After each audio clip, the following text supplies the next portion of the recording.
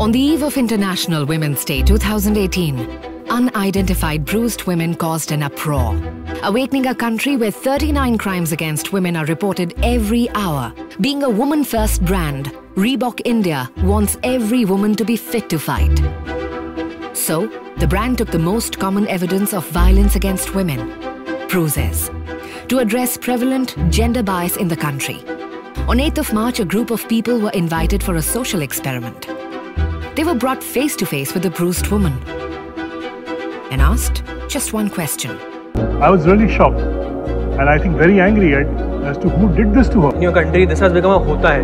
Her freedom was violated. From the bottom of my heart, I felt really bad for her.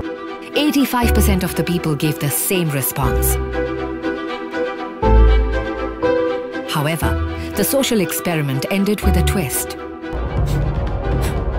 My bruises can be good. They show my strength and not my weakness. Bruises can be good. A real-life combat artist showcased that bruises for a fit-to-fight woman are equivalent to medals. The experiment urged the audience to sign a petition initiating a nationwide reform. On Women's Day itself, bruises can be good reached 7 million people, earning 4 million video views. Over the course of 4 weeks, the message spread far and wide.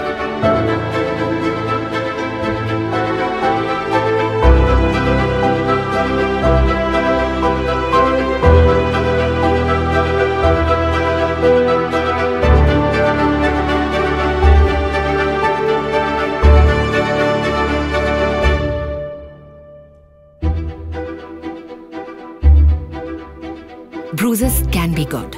A nation's call for a strong and fair society.